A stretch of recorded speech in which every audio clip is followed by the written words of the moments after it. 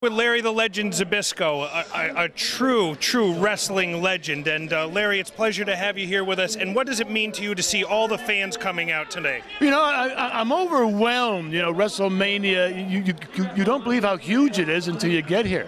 I mean, just thinking of the logistics, I mean, to organize, it's amazing. Yeah, absolutely amazing how huge it got. And, you know, we're here on the right before the Hall of Fame induction, and it's a wonderful ceremony that's planned for tonight with wonderful people who are getting inducted. But could I ask you about Mick Foley? You knew him in his very early years as Cactus Jack. Well, you know, I mean, when he first came around, yeah, I was totally amazed. I've never seen anybody that was like, I don't know, reckless or crazy or something, but you know, he did things that really kind of put a different dimension into the wrestling business, kind of took it outside the ring. I liked staying in the ring where it was safe, but you know, Foley, I mean, he was bouncing all over the place, of course, falling off the top of that thing.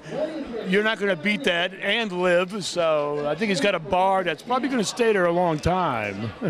Well, we'd like to thank you very much for being part of this interview and for making these comments, and we hope that you have a wonderful time here, and anything that you want to leave as parting words for our fans. Well, I'll see you all at the Hall of Fame, and we'll get Bruno in there this year. Thank you, Larry.